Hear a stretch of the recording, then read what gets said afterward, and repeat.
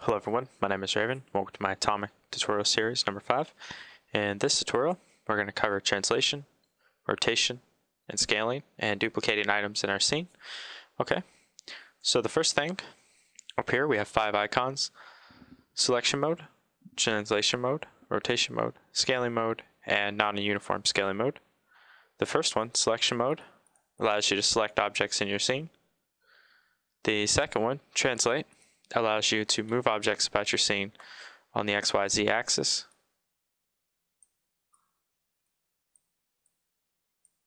As you can see, and I'm going to move it over here and make sure it's level with the ground. Actually, undo that real quick. There we go. Alright. Next we have rotation, which allows you to rotate your objects on the XYZ axis. I'm just going to leave it like that.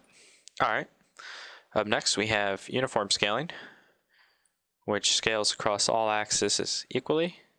So no matter which one we pick, it will scale equally. Next we have non-uniform scaling, which allows you to scale on a specific axis.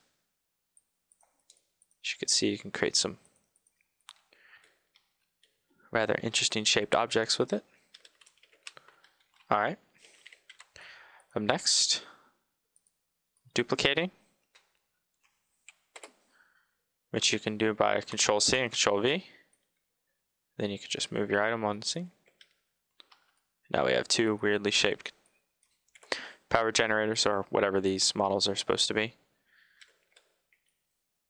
Alright, next thing, to quickly switch between translate, rotation, and scaling when you're working in your scene without having to go up, you can just hit space.